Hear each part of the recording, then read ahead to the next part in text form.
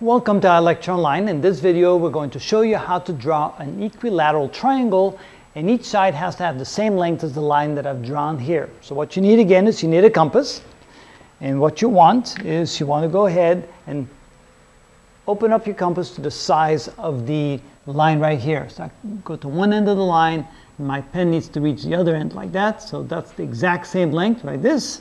And I can come over here and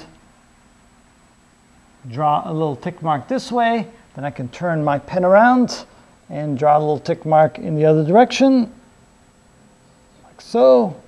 Okay, so this will now be the exact length of the line that I have over there, and I can now go ahead and connect those two little tick marks. All right, there we go. So now I know that this line is the exact same length as a line that I have over there. Now the next thing I want to do is go ahead, continue with your compass, the exact same length. So I want to make sure this is now the exact same length as before, like so.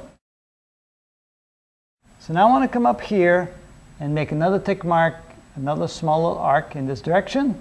Then I want to come over here to the other side and make another arc like this.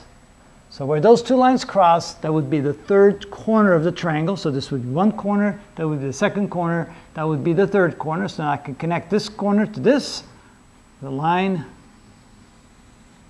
and from there to there, not too straight. And there we go. Let me try this again. A little bit better. And there's my equilateral triangle, where each side is the exact same length as this line segment right here. And that's how we do that.